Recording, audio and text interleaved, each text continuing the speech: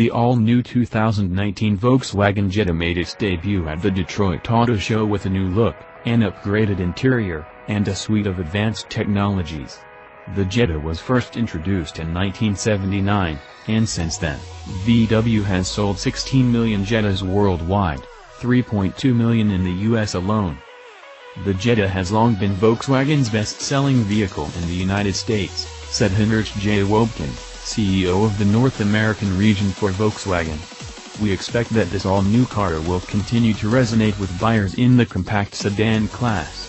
With its combination of great technology, fuel-efficient drivetrains, sporty styling, upscale interior and amenities, and fun-to-drive nature, we expect that the Jetta will make a huge splash in the compact sedan market when it goes on sale. This year's Jetta is longer, wider, and taller than the outgoing model, making more room for passengers. The extra height combined with a sloping roofline make this sedan look sporty and more like a coupe without cutting into rear seat headroom.